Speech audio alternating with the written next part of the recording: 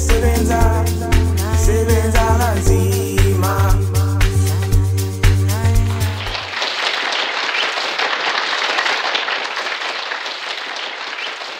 Big shout out to AMP Studios for creating the resource and the space for us to be here. Let's give it up to them. And a very big thank you to MTN as well for backing this initiative, for backing a space for communities to be built, for artists to have a space to create, to interact, to connect. So thank you so much, MTN. Give it up for MTN. So to open up the conversation, I would say, Martha, as a DJ/label manager, what is it that you find is, you know, the most interesting part of your job?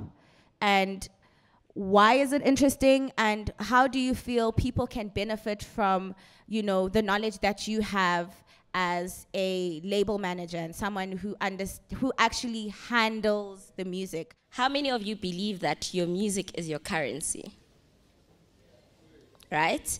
So how you distribute it and how you make money out of it is very important, right? So basically my role as a label manager at Paradise Worldwide, so we help artists and record labels distribute their music, right? But the different thing about us is we actually engage. So basically we are for independent artists, right? So we already know that as an independent artist or independent record label, it's hard, guys. It's hard to get to where you want to get to. So we are like your hand, you know? So you bring your hand to the party and we bring the other hand and we work together to create revenue for you. I started my music journey early 2019. As an independent artist, I did not know really much about what to do if I'm going to release my first record. Our organization, right, helps you in that sense, but you also have to have that caliber. So you also need to bring in the work. Like I said, your music is your currency. So we help you with things like your release strategies. But it's not just about me distributing the music. No, your strategy needs to make you money. At the end of the day, your music is a business, guys. Your music is a business. As much as you want to keep your brand and push who you are, music is a business. So as I'm sitting here today, I thought, okay, I produce a song, it's ready, it's mastered, I'll release it next week. No, you have to be like 4 to 6 weeks prepared. So these are the type of touch points that we guide you with as a label. But you also have to have that profile of showing that, you know what, this is what I've done, this is what I've built. Sometimes people expect a distributor to do what a label does, and those are actually very different things, right? So a distributor is basically an organization that assists you in putting your music onto digital streaming platforms. A distributor treats an artist like a label. So you come as a business to a distributor. What does your business have? Your currency, your product, which is your music. Now, in order for you to get your music out, there's obviously steps you need to follow, like having your artwork, having your music mixed and mastered, thinking about the music, and then you take it to a distributor and you say, okay, cool, this is my, you know, this is my plan, I need direction. Or maybe you do research and you're like, okay, cool, these are the type of playlists I'd like to be on, these are the type of people I'd like to reach, how do you help me get there? So on that note, we're actually gonna go over to Reggie. By the show of hands, can I see who's an artist in the room, like a musician and artist? Okay. So in my experience, a lot of times I interact or engage with artists. Whenever I mention the word marketing, like they have daunted faces, they just like, yo, marketing, marketing. But if anything, that's what's gonna actually elevate not just like your music being listened to more people, but it also elevates your brand. So branding is a very important tool. So as an artist, you need to be sure of firstly what your brand is and who your brand appeals to. So in terms of different social media platforms, how I always advise or like give a tip on is like always know also like, because you have different fans or followers on different social medias and they're following you for different reasons. Not all of them are following you for your music. So sometimes you need to sit as an artist and be like, okay, cool. On Instagram, I have these type of followers and they're following me for this. How can I incorporate what they're following me for with my music? For instance, if they're following you on Instagram because you're a pretty boy, use that to your advantage. Like for instance, if you're dropping, put a story with your link there because you know like they will always engage with your pretty boyness. Or if you are, for instance, a dancer, you know, that's something you can incorporate to your music as well. You create content around what you do as well, which is dancing. TikTok actually is where it's at because you can create a video and it could go viral, and that video could actually like enhance how your artists or your followers engage with you. There's also something that we call a marketing funnel, right? So basically a marketing funnel is a measure in terms of how you engage with your audiences from the moment they find out about you to the moment they either stay with you or not. So you need to sit down as an artist and be like, okay, what other things can I use to attract fans apart from my music? Your music should also like speak for itself, so that once you use whatever attraction you're using to gain the fans, your music must also speak well for itself so that the fan can also like be able to engage with it. I've also recognized that like a lot of other artists, once they start getting a little bit of clout or like if they start getting a little bit of numbers, they stop like engaging with their fans and stuff like that. And if anything, that increases like your visibility online. That increases, like once you start engaging with your fans, like already like it's very easy for you to convert them to not just a social media fan but an actual fan of your music. So basically from engaging with them, for instance, if you have a new follower and they are commenting on some of your posts, you can engage with them, you know, reply to them, whatever, and then also respond to your DMs as well. After you have converted them to a fan, what other enticing things are you doing? Like for instance, you're creating a new cover art and then you put it up on your story and you're like, hey guys, I have 4 different cover arts, please help me decide which one I must use. And then the fans that have voted, then you send them a DM, you're like, hey, you will receive a free cover art if you download this track or if you pre-save my album, my EP, my single, whatever the case may be. So you're delighting them because they're like, oh my gosh, Namakau Star is engaging with me. Like, fans actually really like that. Then the last one is retain.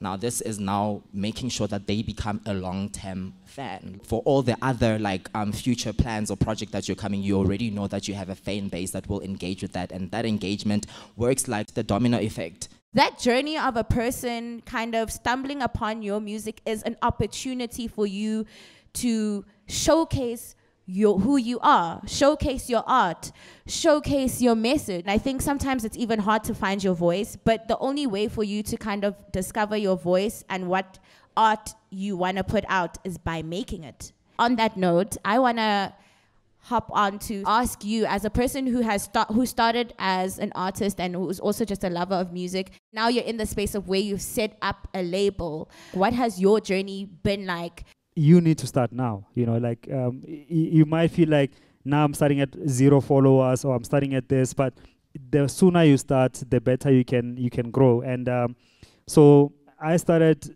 with a remix that I approached a label for, send them an email like, guys, can I do a remix for you? And like kind of from there, I started doing releases on Gogo Music, on like other international labels, and the journey's been like up and down, you know, and it's something that I really want to share with you guys, that you guys are going to struggle, you know, like you have to at least accept that this thing is going to be tough, right?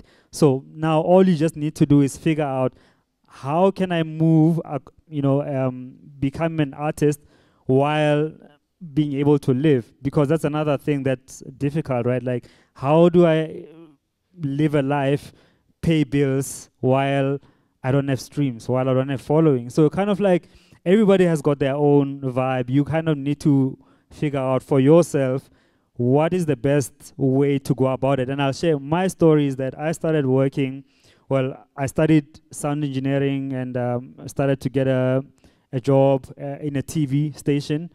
And that kind of allowed me to pay bills And once I came back from work, I would do music, and that was my life every day for about 10 years, you know, working in the morning, come back from work, do some music, and it kind of allowed me to firstly be free, because I then didn't need to worry about rent, about food, and it's a lot of struggles that a lot of artists go through, and you don't need to do it my way, but you kind of need to find your own way that you want to do it. And I'm pointing this out because a lot of the way we've lost a lot of great artists without even realizing their potential. And it's mainly because of the realities of life. Like, how do I actually stay an artist and still make a living, you know? And it's a tough journey. I really do totally agree with you. I have a similar journey where I just dropped out of university and I was like, okay, I'm going in. I'm a musician. And I think I had the American dream in my head. I'm like, yo, I'm going to be singing at Pick and Pay and someone's going to discover me, or I'm going to put out my first song on SoundCloud. It's a certified banger. Obviously, I believe in myself. I'm like, you know, I put out my first song on SoundCloud. I was like, where's the fame at? Like, you know what I mean? And I used to also very much like you doing the groundwork, like how everyone is out here, like, you know, coming to sit and engage with people who are in the entertainment industry and hearing hard truths like, you need to get a job. I'm like, no, but I'm a star. Like, what do you mean? You know? And I think that mentality needs to shift because of the reality and the context of living in South Africa as a young person. Basically, an artist who has work or side hustle, let's say music is your main goal, right? And then you get a job, that's your side hustle. That's how I always frame it in my mind. But essentially, when you are doing that, you are financing your career. The same thing you want a major record label to do to give you an advance, they're putting you on their payroll. So it's either you're getting it, you're knocking on doors and you're getting an advance and you're gonna work it off with all these clauses that you may not even understand, you may not even have a lawyer, or you have a job and you finance your career and you build enough leverage. When someone approaches you, you're like, actually, I can't afford to actually get help from a lawyer because I actually have work. If I'm gonna take this advance, it has to make sense.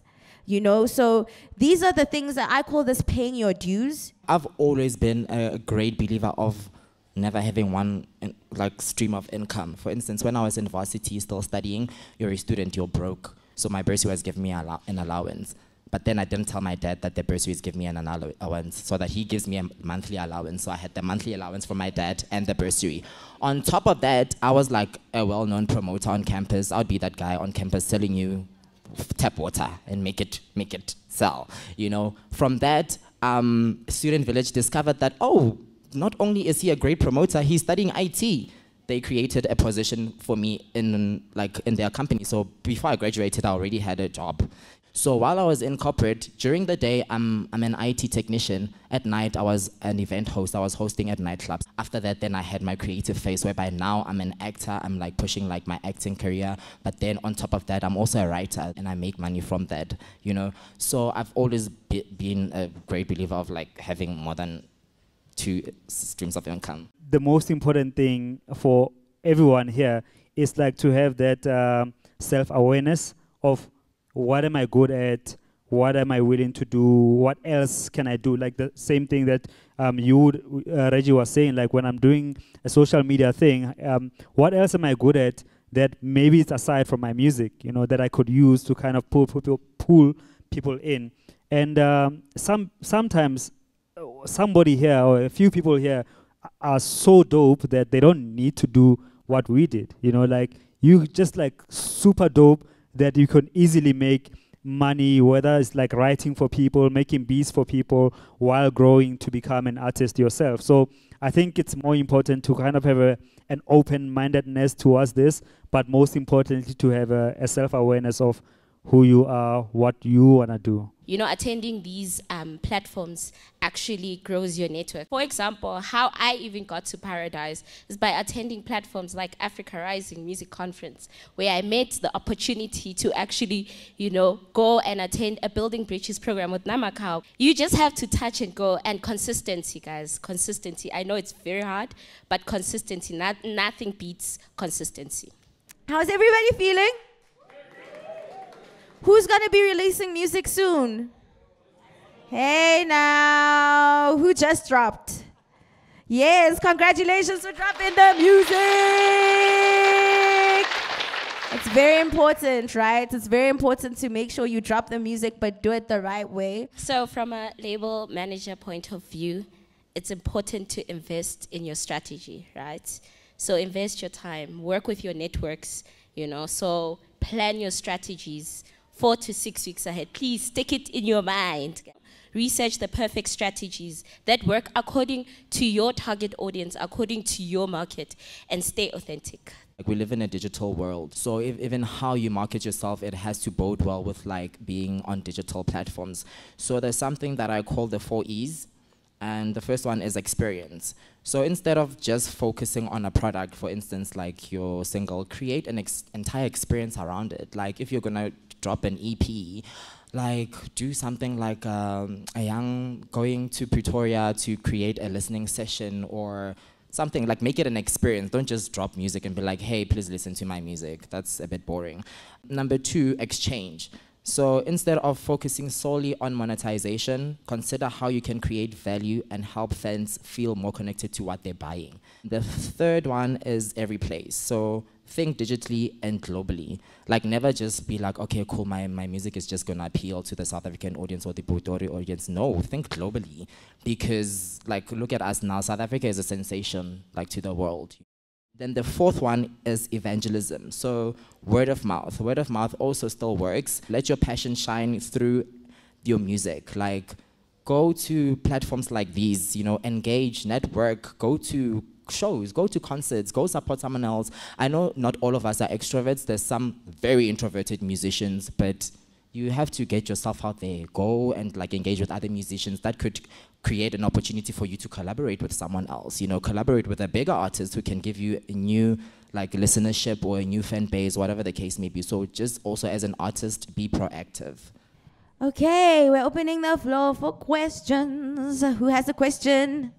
What would be like the best way to actually be understood by the people here in terms of, with me speaking a lot of languages that are not understood by them and seeing me as a person showing off? I think that every artist wants to be heard, you know, at the end of the day. But like what I see with a lot of young people, myself included, when I was like much younger, I felt like everything that I did, everybody needs to hear. But like sometimes it takes time, you know, like I still feel like not that many people know my music, you know, and I've been in the game for such a long time. I just think that with time, the longer you stay in the game and the longer you remain authentic, and it doesn't matter the language really, it's like, it's just about the time thing and attracting the right people. The right people will always be attracted to what you do, you know, then it just becomes how long are you doing it for, staying in the game. That's it, bro. Yeah, I have another, just to add to your point. I think also it's really important to recognize that your music won't be for everyone, not to shoot you down, but more to give you a clear understanding of the people who are into your music will gravitate to your music, and it's basically like finding a tribe. So I think like, you know, having that like, I want to have that reach, you have that reach, but there are even people who don't like Jay-Z, you know what I mean? Like you will not be for everyone, and that is 100% okay. Oh, my name is Newcomer, and my question is, so the most difficult part for most independent artists is getting on big Spotify playlists. The question is, how do we get onto those playlists? Thank you. I think this is one of my favorite questions, right? You need to first know that getting a playlist is not definite, right? But you need to prepare your strategies. That's why I say it's important for you to prepare your music or ingest your music into the back end of your distributor 4 to 6 weeks before. If you are going to pitch for platforms like Spotify and Apple, right?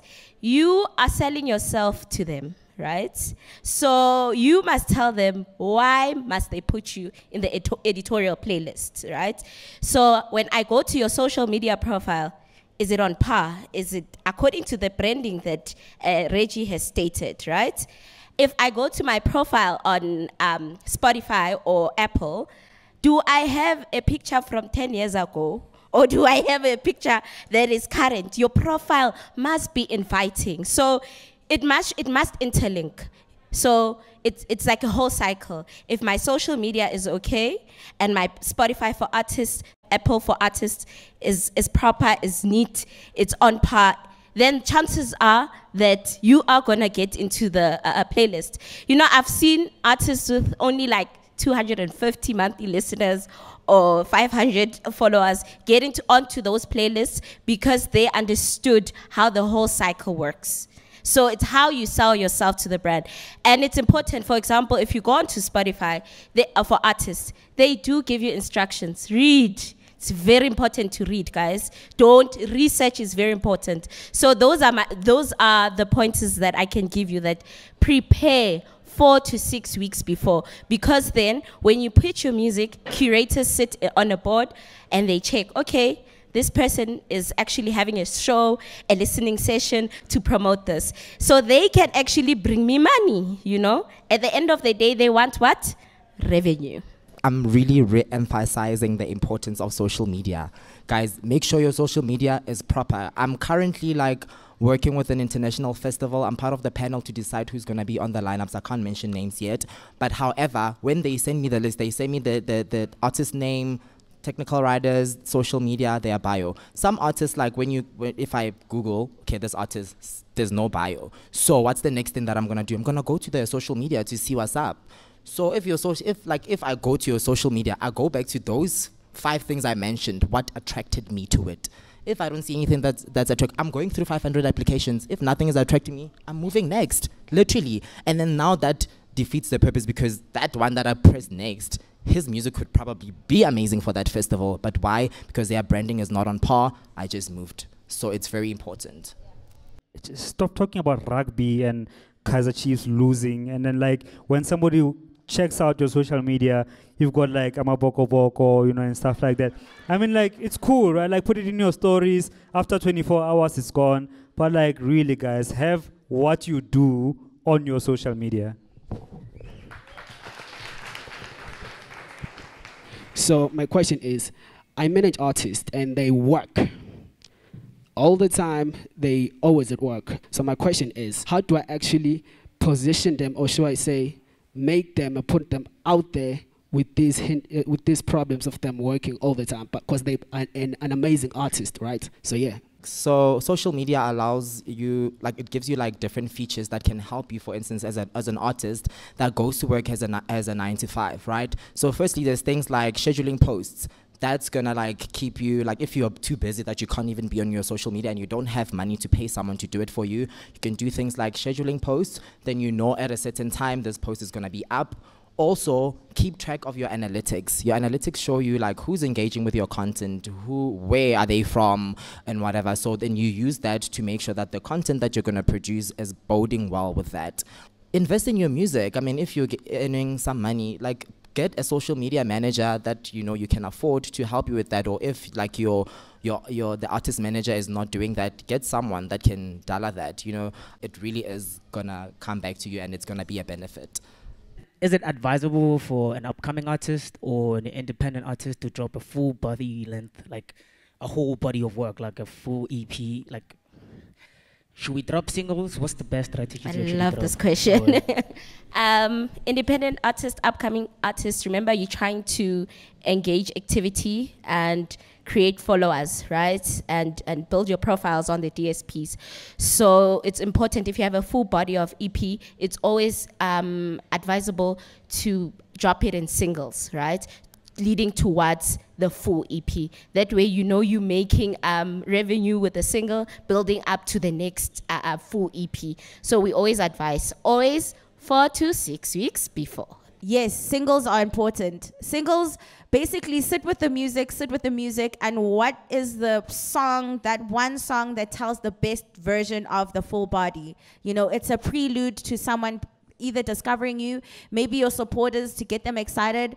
I don't believe in dropping full bodies at once. I don't think we because, you know, in this content hungry world, it's important to say, okay, cool, if you do a six track project, 2 to 3 singles drop, then it's a build up to the main body of work. That's also what, you know, Spotify wants, that's what Apple wants. You're basically driving traffic or driving people to their platform when you release singles. And I always say to artists, if you can't market a single, you can't market a full body of work. So you need to test the theory with smaller pieces of the music to say, okay, cool, maybe I should take QR codes to my next show. Maybe that will get people to pre-save. Okay, cool, maybe I should start a WhatsApp group. So these are things that you should think about with the singles, so that when the full body of work comes, you already know what works. You've already created a formula for yourself to have like success. Okay, next question. What is publishing, and when is the right time to start thinking about that? Basically, if I were to explain it the way I understand it, is that a publisher is someone or an entity that will look after your music in a sense of royalties based on how much your music has been used. So remember, like places like radio as an example, if radio plays your music based on how much music they played in a particular month and how much revenue they got from different sources like adverts and stuff like that, they kind of have to submit to an organization like Samro and Sampra of how much music they used. So for example, let's say Metro FM played 100 songs in a month, and in those 100 songs, yours was one of those songs, and maybe yours was played twice and Beyonce's song was played 98 times. So at the end of the month, when Metro FM does a recon to Samro, they will say, we played these songs, this is the song that we played X amount of times, and based on our revenue, this is the money that we are giving and allocating to music usage. And then from there, Samro will take what due to you and pay to your publisher. So usually in the case of independent artists, or if you didn't sign a publishing deal, you are your own publisher. There's different publishing houses also available who render services of publishing. So if you sign to, let's say, Sony Music Africa Publishing, they will take care of your money from Samro and so forth. But also like publishers, what I've seen them do recently, or not recently, but established publishers would also pitch your music to films like TV, Netflix series and stuff like that. And if your songs or your music is used in those platforms, you'll get a certain fee. And what I've heard is that that fee is quite a nice one if we get your music into film. But yeah, it's something for you guys to look up to. Yeah, so for example, I do my own publishing because I figured that I don't have that big of a catalog that I need somebody to look after, so I can kind of chase funds on my own. When I spend about maybe like 2 days in a year doing that, kind of actively chasing and looking where my music has been used. And if you did have a publisher, they would do that on your behalf and give you what's due to you. I hope I answered your question. Oh, thank you so much for the session. Everybody, please give yourself a big round of applause. Sebenza, sebenza, sebenza, sebenza.